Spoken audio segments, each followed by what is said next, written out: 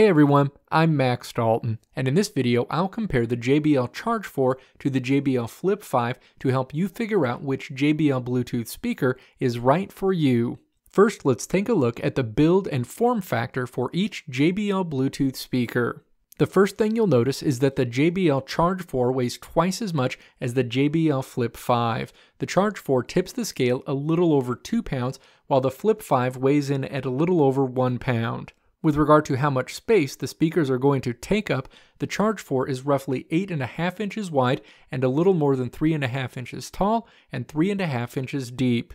Alternatively, the Flip 5 is a little over 7 inches long and just over 2.5 inches tall and 2.5 inches deep. The JBL Charge 4 has a stand on the bottom so you can comfortably park it in one spot, while the JBL Flip 5 is built to rest on the plastic bar that runs along the back of the device. Both the Flip 5 and the Charge 4 are wrapped in the same wire mesh material that gives the Bluetooth speakers a higher degree of toughness and durability, in addition to just making the speakers look good. Adding to that toughness and durability, both the JBL Flip 5 and JBL Charge 4 are IPX7 rated, which means both of the speakers are waterproof in up to 3 feet of water for 30 minutes and that they are dust-proof, making them ideal not just for the beach, but also for setting up in a garage or workshop. Finally, the speakers each have the same rubber end caps covering the passive radiators on each end of the speakers to protect them in the event of drops and being slung around. The passive radiators are also made out of the same nice rubbery material that features the JBL logo on one side and an exclamation point on the other. Now, let's go over the button access. The primary buttons on the JBL Flip 5 are located on the back part of the device, embedded in the wire mesh above the plastic bar that runs across the back of the speaker. The power and Bluetooth buttons on the Flip 5 sit in the center of the plastic bar. Alternatively, the buttons on the JBL Charge 4 are all easily accessible, located right along the top of the device. The power and Bluetooth buttons sit in the center of the buttons with plastic overlays, while the rest of the buttons are embedded in the wire mesh. The button array offered by both speakers is fairly similar, with buttons for volume up and volume down, a play button that starts and stops music, and power and Bluetooth buttons. The only difference is that the JBL Charge 4 has a button for JBL Connect Plus, and the JBL Flip 5 has a button for Party Boost. Both JBL Connect Plus and Party Boost do the same thing in that they let the user connect more than 100 JBL speakers together. However, the Charge 4 will only connect to other speakers with JBL Connect Plus, and the Flip 5 will only connect to other JBL speakers with Party Boost. To be clear, the Flip 5 won't connect to the Charge 4. Additionally, the play button on the Charge 4 used to let users interact with Google Assistant or Apple Siri or accept phone calls and use the Charge 4 as a speakerphone, but JBL removed that functionality. So if you see it somewhere else, know that those features aren't available anymore on the Charge 4. Next, let's check out the difference in audio quality and do a sound test between the JBL Charge 4 and the JBL Flip 5. We'll listen to 10 seconds of the same audio played through each speaker. Let's start with the Flip 5.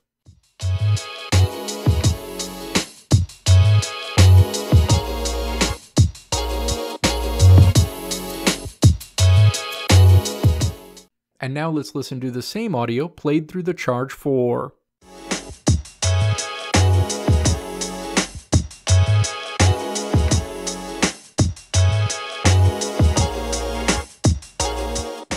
The JBL Flip 5 produces cleaner tones than the JBL Charge 4 at all levels, low, mid, and high, and even stands its ground on bass, if it's not actually a little more punchy than the Charge 4, which I'm assuming comes as a result of significant improvements to the device's passive radiators. However, if all you care about is how loud the speaker can get, the Charge 4 wins that battle, and still puts out good audio in its own right. Now let's discuss each device's power and ports. The JBL Charge 4 has a massive battery that can keep the Bluetooth speaker running for 20 hours on a full charge. Alternatively, the JBL Flip 5 offers 12 hours of music playback. Both devices are charged through a USB-C port, allowing for faster charge time. The Charge 4 takes 5.5 hours to top off, while the Flip 5 only takes 2.5 hours to reach a full charge. The USB-C port on the Flip 5 is located on the plastic bar that runs across the back half of the device, sitting out in the open and not under a cover like on past versions of the JBL Flip. Alternatively, you have to pop open a cover on the JBL Charge 4 to access the charging port. But while that's the end of the ports available on the Flip 5, the Charge 4 is just getting started. Under the back flap, it also offers an input for a 3.5mm audio cable that can be used to connect to other devices and play their audio through the Charge 4 without Bluetooth, and also a USB Type-A port that can be used to charge other devices off of the JBL Charge 4's massive battery. Finally, the JBL Charge 4 battery indicator is a string of 5 LED lights on the bottom front center of the Bluetooth speaker that are easily visible. Alternatively, the JBL Flip 5 indicator is on the back of the device in the form of a single light that fades as the power goes down.